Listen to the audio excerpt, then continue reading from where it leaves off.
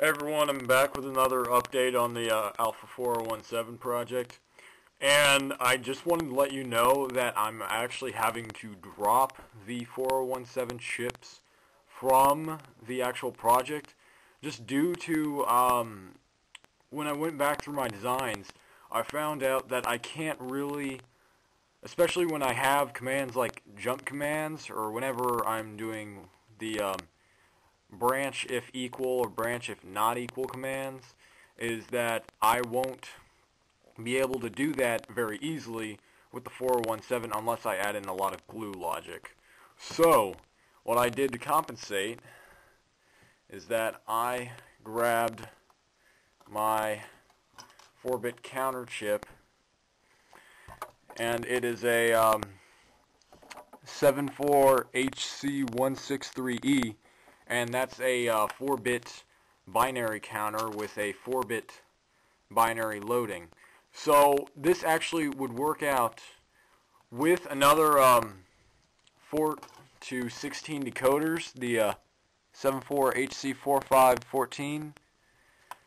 This would work in unison, and it would essentially act as a 417, but I still have the ability to load in any address I want through the 74HC163E and use it as a jump command or break if equal command and what have you.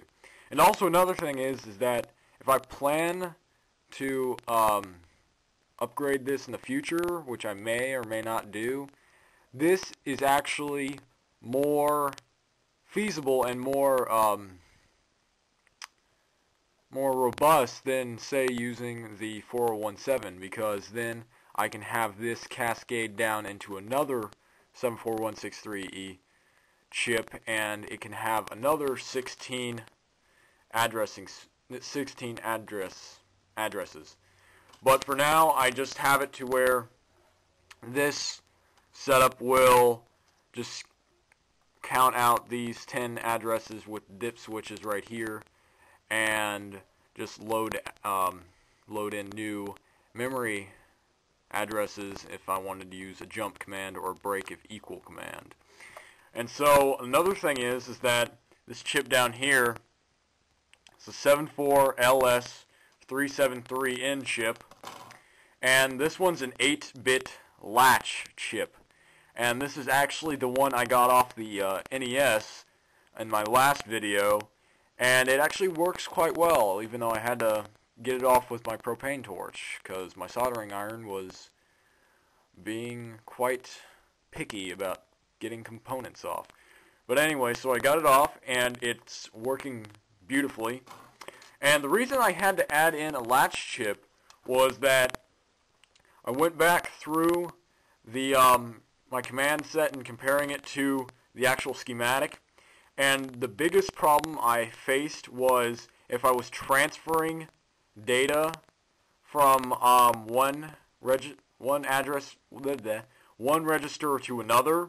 Say I wanted to transfer from the accumulator to the X register, I would have to just have a latch chip that would prevent any writing from this. So, and another thing is that if I wanted to do addition and subtraction, then I would have another race condition if I did not have this chip, because when I load the value up into the ALU, it will add that value to the value coming in from the data bus, and those two values would begin to, actually no, the added value, the sum of those two, or the difference of those two, would race against the current value in the accumulator. So what I did is that I added in this latch chip, and latch chip just says, okay, you're not going to hold this. So essentially it's just another storage location, and this will hopefully provide or prevent any race condition situations. And so far from what I have gathered is that all the instructions will be 1 clock cycle instructions. So This will actually be fairly efficient, and I'm not sure how much computing power it will have. I can guarantee you this, that it's going to be less than the Intel 4004, and that's saying something, but it'll be quite interesting when I actually get it finished out. So if you have any questions or comments, just post them down at the bottom, and I shall get back with you on some other projects. I shall see you later. See ya.